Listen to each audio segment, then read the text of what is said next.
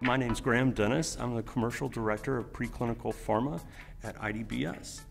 This role requires me to approach pharma informatics from the domain perspective versus looking at our products vertically. How can we thread sort of a relevant story for pharma scientists, whether they're in bioanalysis, bioprocess, formulation, or even discovery, through our suite in a meaningful way that gets them excited about the tools. IDBS is sort of a long-standing leading vendor in the scientific informatics space. At the center of that is our flagship product, eWorkbook, which is a platform environment that spans across inventory, request, advanced spreadsheet data modeling tools to enable scientists at the bench. So we see really one overriding trend, and it's the desire to treat data as an asset in the organization. And as that sort of takes flight, it looks like having a data strategy, a scientific data strategy for an organization in pharma. What this really comes down to is decoupling the data from the system of acquisition, say the workstation, the instrument, and the system of use, which could be any of a zillion analytical tools. This permits us to then really leverage the data, not just for the purpose that we gathered it today, but for use cases in the future, using a tool we may not even anticipate now, or a mode of investigation that we don't practice now. We see this with high content imaging, screening data, even in vivo, in vitro analysis as well, say in bioanalysis, bioprocess. Also capturing the learnings that we gain in those processes. Oftentimes, especially in the absence of an ELN, these learnings will just be lost to history. And so retaining data, contextualizing it, providing that data provenance so that when I use a piece of data in the future, I know when it was acquired, by whom, using what instrument, under what circumstance, at what site, under what project, and then I have data that truly stands alone as an asset that's reusable, that's findable, and so on. We find a lot of data today is siloed, or so-called dark data.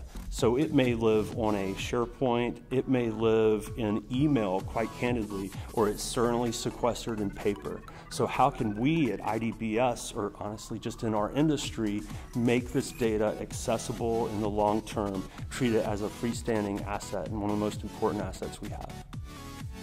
Yeah, absolutely. So in bioanalysis specifically, an enormous focus on how do we contract the timeline to perform QC, and how do we increase the throughput in the laboratory.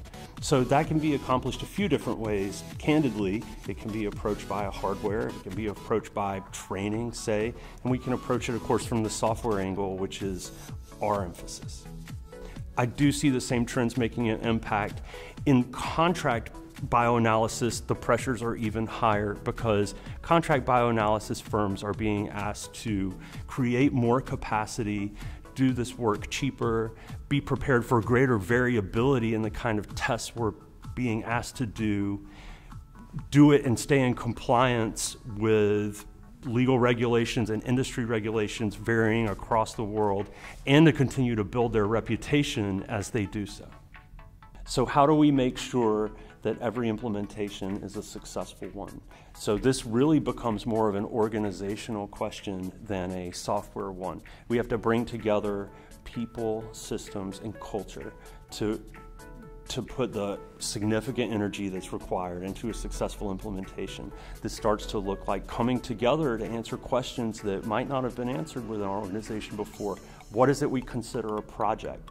In the discovery space, a notion of a project may be a protein or a disease state.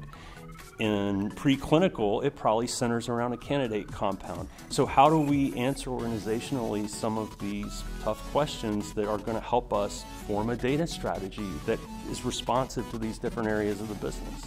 So this all contributes to how we make our data findable, accessible, fully contextualized. Then, once we've considered it internal to our organization, how about our collaborations with our external partners? And this is the mode of drug discovery now, is partnerships within academia, industry, government. how can we be responsive to those needs around sharing data, which can be a compliance issue itself now? How can we ensure the integrity of our data so that it's reproducible and it responds to ethical considerations in our industry? And finally, how are we responsive in a compliance frame as well, whether it's an IND application, a regulatory response to an inquiry we may have received? All of these require the same level of data accessibility, indexing, and consistency that only just recently, I think, has the industry really started to achieve.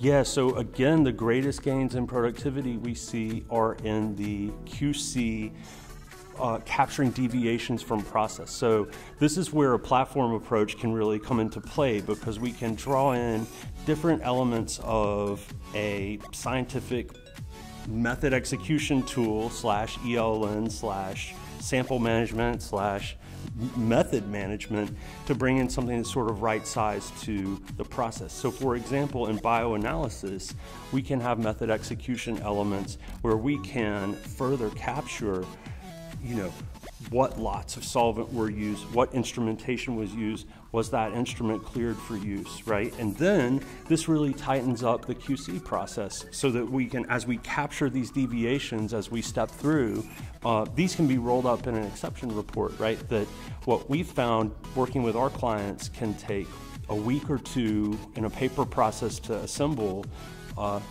It's literally a click in a system like the one that we've designed. Incidentally, this same kind of workflow-oriented solution, right, where we have stepped back from the products and just said, what do scientists need, we are applying in other areas, right? Because configuration, when we implement scientific tools, configuration and sort of working with the scientist to deploy something that works is the biggest part of implementation. So what we want to do is offer, when someone starts out with IDBS, here's our formulation solution, here's our bioanalysis solution, here's our bioprocess solution, in a way that we can tweak to fit the specific needs of our customer, right? But we have the closest possible thing in discovery science, development science, to a turnkey solution. And that's an area that I'm looking to help IDBS grow. Right, so I mentioned expanding this idea of solutions. So versus referring to our product family, which of course is growing, in my role especially, how can we cut across the product family with meaningful solutions, right? And they answer specific industry needs. So of course my inclination is that IDBS is the best tool to be brought to bear on any of these workflows. So I want to identify and really clear up what are these clear advantage positions for us, and then how can we bring them to market. So, and that'll involve, like shows like the one we're at today, AAPS, illustrating the commercial value to these customers, whether it's a CRO or whether it's in-house analysis, right? Just maybe a quick additional thought on that. Something that we see happening as companies undertake a platform approach is, especially in the IT and leadership areas, they tend to ask the question, why can't we use the same system in our discovery areas as we do in our, highly regulated GXP areas? Well, to the scientist, that answer is very clear. We can't have a discovery scientist clicking through 6 or 7 screens to run one sample, because that process works best in GXP, right? So that's one thing that we're exploring as well, is the idea of workflow as a service, right? So if we're talking about analysis, can we bring the right size sample management, the right size method management, and the right size data capture to a process so that in a platform solution, we can satisfy that early discovery scientist and that late stage, manufacturing QC scientist with the same set of tools.